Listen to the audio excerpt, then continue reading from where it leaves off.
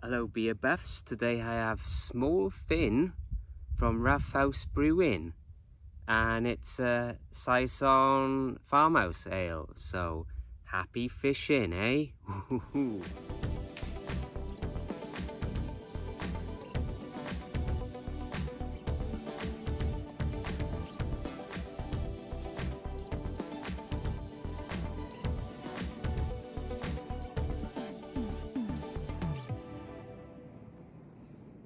Take me to the river.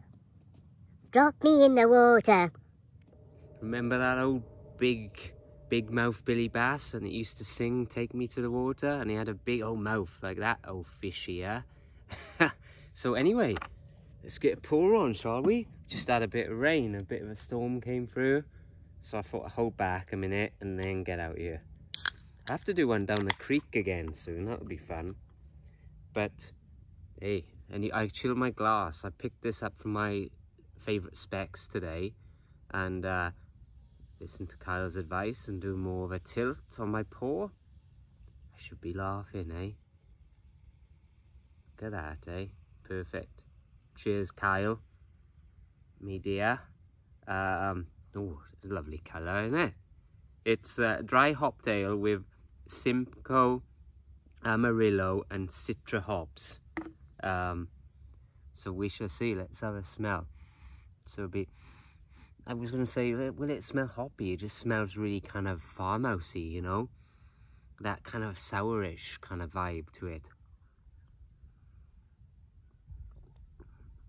Ooh. Dang, that is a hop fest in taste. Can you hear that? The thunders are rumbling up there. It's still storming. That is hop overload. Bitter. I mean, I was thinking this is going to be really a fruity little number when I first smelt it. But that is a real big hop kick right there. Super hoppy and super bit.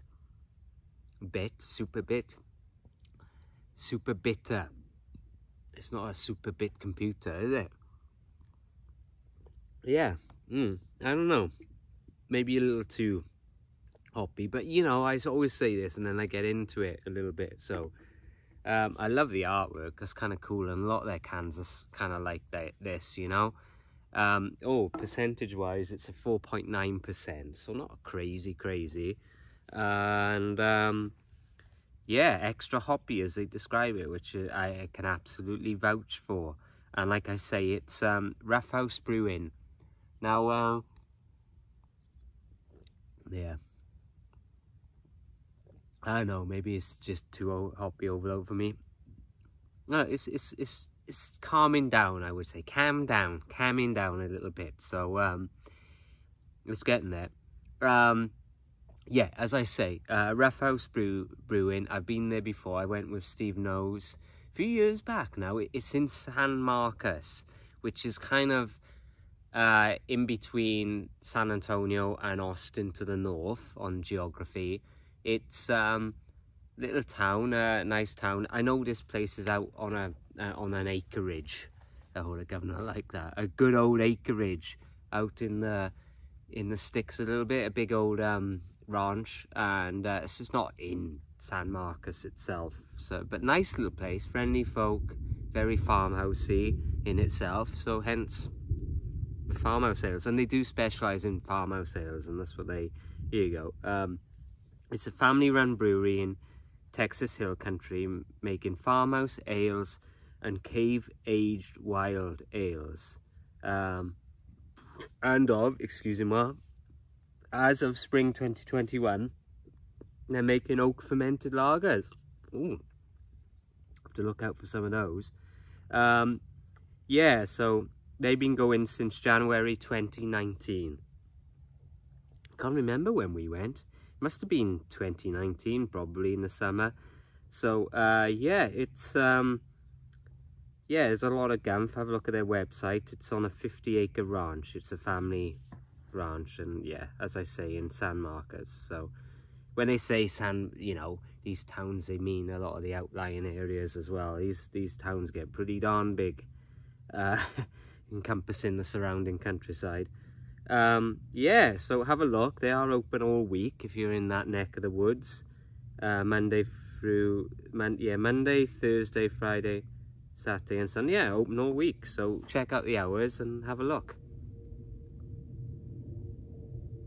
As for this bad boy, I'm starting to enjoy it a bit more now. I'm starting to pull a bit more of the flavours here. Yeah. And the bitterness is, you know, the more you get into it, big old plane up there, the bit more you get into it, the bitterness doesn't really hit you in the face, or slap you with a fish, so to speak, in the face, you know. But yeah, not too bad. So anyway, let's give you a couple of beers that they do. I try to filter out. It's like when you kind of go through this farmhouse, loads of farmhouses, but they do a few others, so I'll list a few of those. They do an IPA called Treeform. Cool little artwork again, beautiful, kind of same style. Fair play to the artist who designed these cans. Oh, I never noticed that detail. Look, there's the fish, but then there's the lure, and it's a little hop. It's a tiny little hop. So, oh well, actually there's a bigger version there. Staring me in the face. Cool, eh? Yeah, small fin. So yeah, Treeform is the IPA, so that's one to look out for.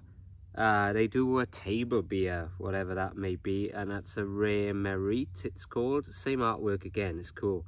They got a Pilsner called just simply Roughhouse Pilsner. There you go. There is a stout, one for the season, eh? And that is called Shaky Graves Stout. I wonder who old Shaky Graves was. I like the name. Looks like there's a ghost on the picture and he's playing a guitar or something. So I'll have to look out for that. And they also do a strong ale called Good Grief. So there you go. A few different ones there for you to wet your whistle on if you get a chance. As for me, I don't know. It's not really jumping out for me, this one. Nice enough. Do you know, it really does capture that triple hoppiness to it. So in that respect, they've done a good job. But for me, you know, I'm gonna round this off to a good solid 7 for this guy. They've done their job, so to speak. So anyway, that's it from me today. I will bid you a happy Wednesday, and I will see you all soon. So, ta-ra.